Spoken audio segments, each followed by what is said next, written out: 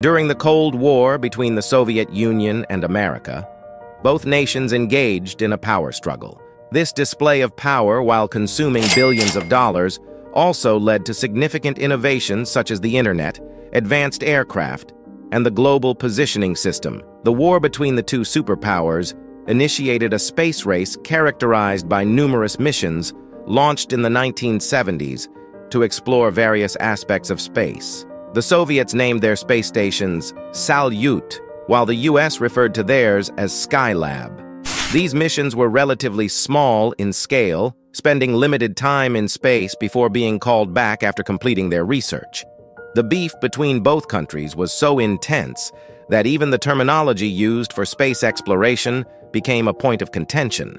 The Americans referred to their space travelers as astronauts, while the Soviets deliberately chose to use the term cosmonauts.